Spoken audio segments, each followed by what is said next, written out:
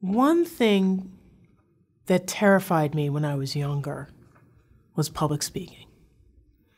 Could not get my head around it, could not get my heart around it. It was the most terrifying thing ever. So what I very purposefully did in undergrad was to get active in student organizations.